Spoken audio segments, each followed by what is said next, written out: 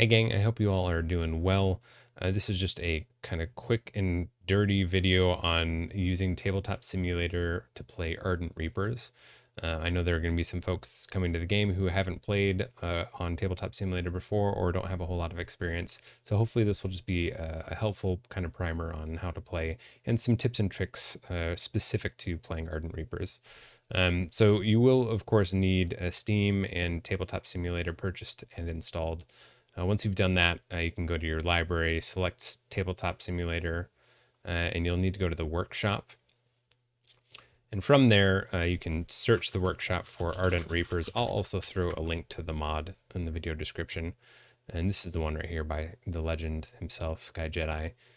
You can select that, and for me, it's already subscribed, but you'll have the option to subscribe to the mod.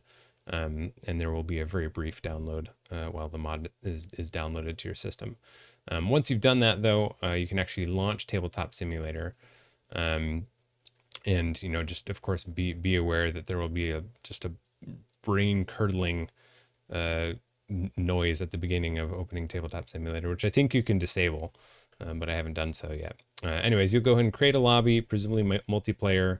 There are, of course, options. If you're trying to play with people randomly or trying to play with people on Discord, probably your best bet is to just create a server name, make it a public server, and give it a password. As you can tell, I've used a very secure password here. And make sure, of course, you have at least, I guess if you're doing a multiplayer game, it has to be at least 2 players. But so you go ahead and do that, create a server. And you'll see probably this will look different for you than it does for me. I have a bunch of mods installed. You could just click Ardent Reapers right here if you see it. But if you don't see it there, you can click Workshop and kind of scroll through these various pages of whatever mods you have installed and just find Ardent Reapers and go ahead and select that. So that should briefly get you loaded in here, and you'll see you essentially just have a table. You can look over here. There are a couple different colors. You can obviously choose either white or green as the players. There's also gray spectator, which just the spectators can just watch the game. They can't actually see any information or really interact with anything on the board. There's also a game master, which is kind of cool. Game master can see all the hands and whatnot. So if, you know, maybe making some content or whatever, you can go with that mode and do some commentary on something like that. Anyways, we'll go back to being the white player here. You will, of course, notice that there is the deck generator over here. So there's 2 ways you can generate decks. You can either generate a random deck by selecting random deck. So you can see that's been generated down here. Wilted Propagator. We'll go ahead and set that aside for now. And the other option, of course, is to build a deck of your choosing. Now, to do this, you'll want to go to the Ardent Reapers website. And you don't actually have to have a deck that you own. You could just go to the decks page and just grab whichever one you want. You know, probably make sure your opponent's cool with that before just grabbing the most powerful deck you can find or something. But otherwise, you can go to My Decks. We'll go ahead and grab Woeful Patriarch. And the only thing you need is the URL at the top of your browser there. So you'll just copy that and then paste that into that area here and hit Build Deck. And then from there, you can see we've got our deck down here. And if you haven't used Tabletop Simulator at all before, you just use WASD to move around. If you right-click on your mouse and move the mouse, you can kind of change directions. If you've got a scroll wheel, or like the 2-finger scrolling on like a trackpad or something, that's how you go in and out. Also that right-click, you can go up and down and stuff like that. So, that's just kind of the basics. You know, you can click and you can drag to select multiple items and stuff like that. In terms of things that are going to be a little bit more useful, specific to Ardent Reapers, let's start with probably one of the weird, tricky ones. You could, of course, just flip this over and grab the card list off the bottom of the deck.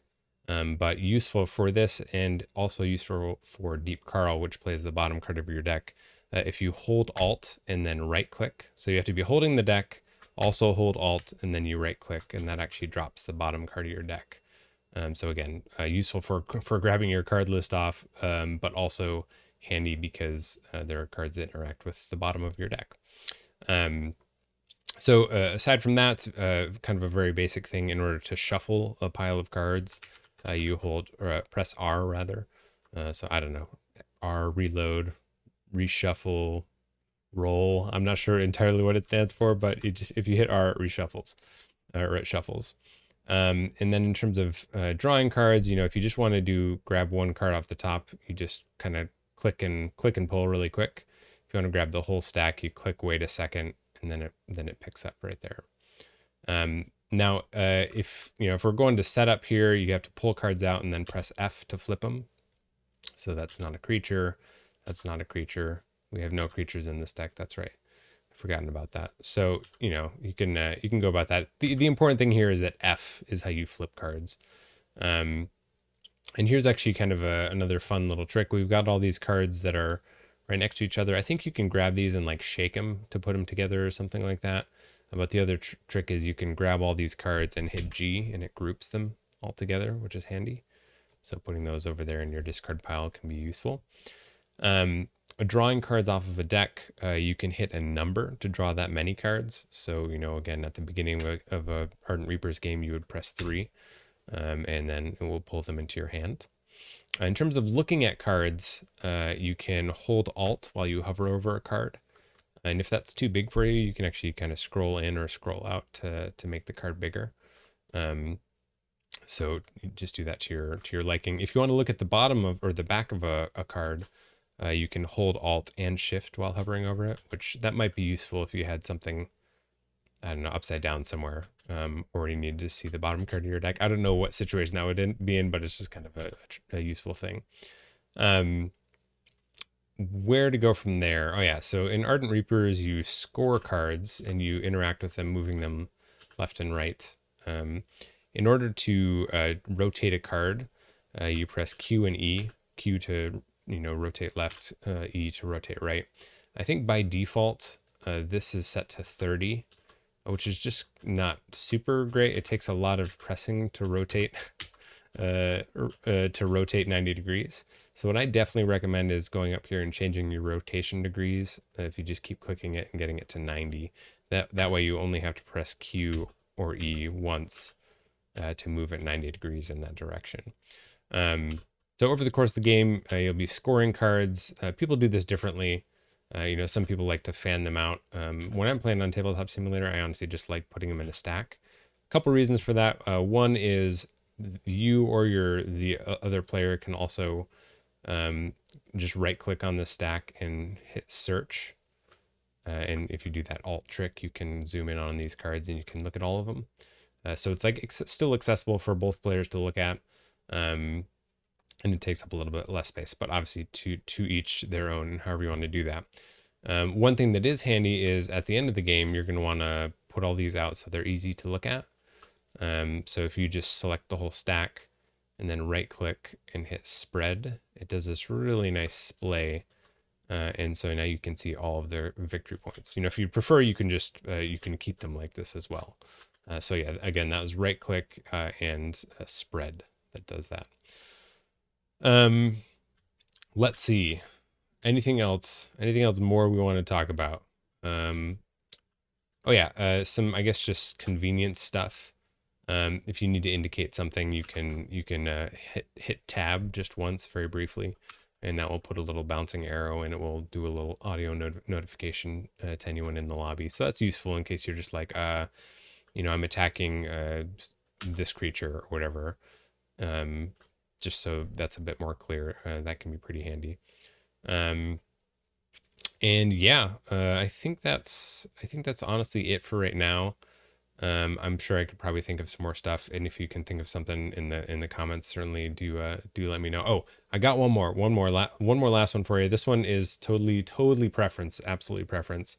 But if you press P, it rotates between the various camera modes. And if you press press P a second time, it actually moves to this top-down camera, which I've actually been quite enjoying. Specifically for Ardent Reapers, having played a lot of Keyforge on Tabletop Simulator, it's just like kind of, I don't know, it's just a little bit more familiar, I guess. And I don't particularly enjoy the kind of 3D physics aspects of Tabletop Simulator. Not that there's anything wrong with them. It's just not my preference. One other thing, I know I said last thing, but I did just think about this. You can select multiple cards, which is also very handy, a very convenient thing when you rotate cards. So in this case, we've got 2 creatures that are dormant and one that's active. So basically we could select all of them like that and then just hit E once and it rotates everything clockwise. Obviously, at this point, this is now mature, so we wouldn't want to do that again next turn.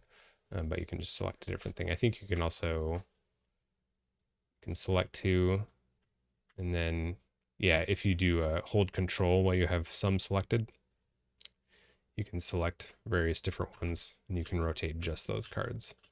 Anyways, I hope that this has been at least a little bit helpful. I know it's not like super polished or anything like that, but I did just want to put out a sort of quick video with some help in terms of getting the mod installed and loaded into a game, and just some of the small tips and tricks, some convenient stuff to make your gameplay, make the tabletop simulator experience less of a burden, so you can spend more time enjoying the actual game instead of fiddling with the interface. Anyways, thank you so much for watching, and I will catch you all next time.